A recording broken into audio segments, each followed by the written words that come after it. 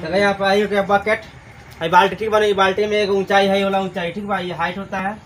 आई ऊपर वाला बड़कार, ठीक है, निचला रहा है और कहीं गणिठिया है एक गणिठिया कहले बड़कार, आई मुहा कहले छोटकार, ठीक बा। ये हो गया बकेट, जिसको पढ़ते हैं फ्रस्टम, यानी मैथ के हिसाब से इसका नाम है छिन्नक। तो छिन्नक लिखो या बकेट या बाल्टी लिखो, ठीक है ना। तो देखो यहाँ पे एक छोटा आ रहा है, एक यहाँ बड़ा आ रहा है, एक यहाँ पे एच है और एक यहाँ पे एल है, ठीक। एल से लंबाई, हाँ तिर्यक, एक से एल से होता है तिर्यक ऊंचाई, ठीक है ना, स्लैंट हाइट। एच मतलब होता है हाइट, आई आर मतलब होता है कि आउटर बड़का रेडियस हुआ, ये हो गया छोटा रेडियस, ठीक है। अब इसका क्षेत्रफल होता क्या है, देखो यहाँ पे इसका क्षेत्रफल का ध्यान दो। तो इसमें थोड़ा सा शंकु का भी मात्रा है, अर्धगोला का भी मात्रा है ना, यहाँ पे लट्टू का भी मात्रा इसमें है। इसलिए इसका सब के मिला कर इसमें इसका क्षेत्रफल बनाया गया। देखो इसका फर्स्ट में आएगा भी यानी वॉल्यूम, तो इसका वॉल्यूम क्या होता है 1/3 पाई एच।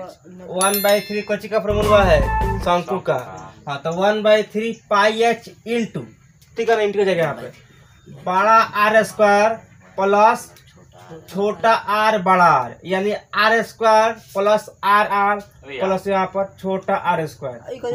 यहाँ पर कॉमन करके बनाया गया है कि 1/3 पाई एच इंटू बड़ा are square plus are are, या बड़ा आर इंटू छोटा आर बोल सकते हैं लोग, प्लस यहाँ पे आर स्क्वायर।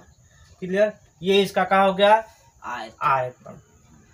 अगर अब हमको यहाँ से अगर एच निकालना है तब क्या होगा, यहाँ पे देखो 2 नंबर में।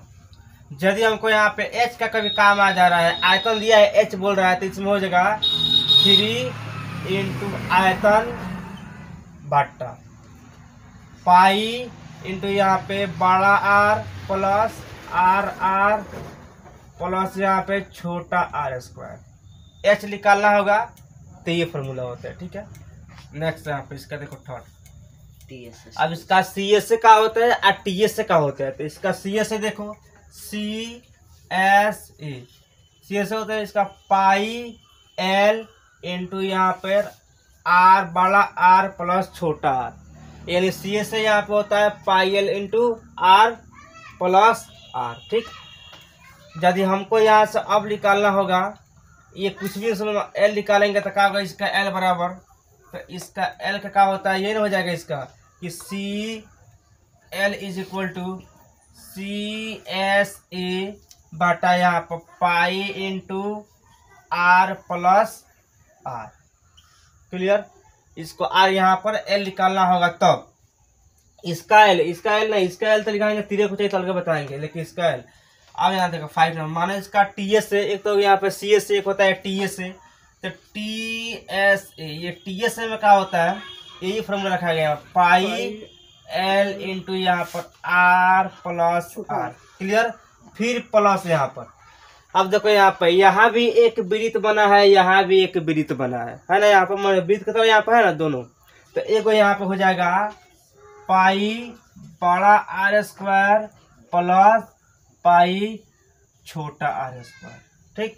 यानी यहाँ pi L into are plus बड़ा आर स्क्वायर प्लस यहाँ पे छोटा आर स्क्वायर। यहाँ से तू लोग चाहेगा तो कॉमन कर सकता है, कोई दिक्कत नहीं, ये वाला सेम रहेगा, सिर्फ यहाँ कॉमन हो सकता है। कॉमन क्या हो जाएगा, देखो यहाँ पर सेम रहेगा पाई एल इंटू यहाँ पे आर प्लस आर, फिर यहाँ प्लस यहाँ पर इसमें भी पाई है, इसमें सिर्फ पाई कॉमन होता है, तो पाई कॉमन होगा तो क्या बचेगा यहाँ पे बड़ा आर स्क्वायर प्लस यहाँ पे छोटा आर स्क्वायर, ठीक, कोई दिक्कत। अब इसका एल का होता है तिर्यक ऊंचाई, ये एल, तो एल बराबर यही होता है, तो लोग ध्यान दे एल निकालना होगा ये वाला।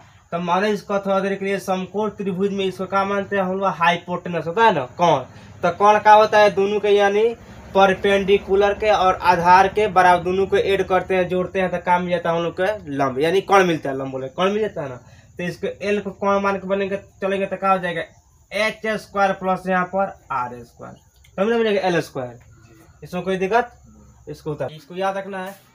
देखो फर्स्ट में तो लिखवा रहे हैं बार बार हम भी, तो देखो भी का मतलब क्या होता है बाबू, यहाँ ध्यान दो, वॉल्यूम मतलब होता है आयतन, ठीक है ना, वॉल्यूम आयतन का बोलते हैं, ठीक।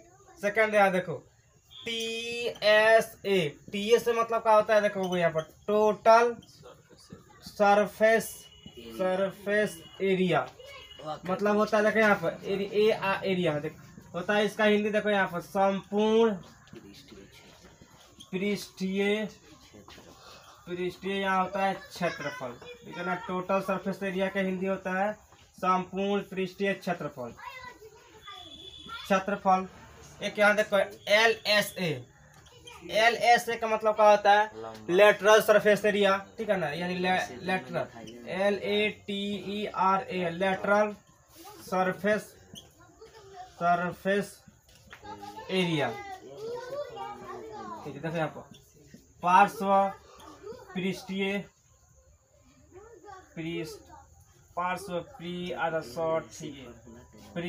क्षेत्रफल, ठीक है।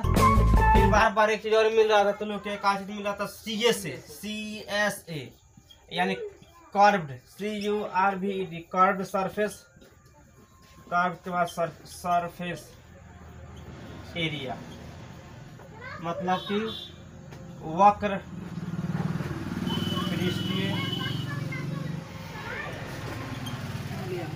पृष्ठीय क्षेत्रफल।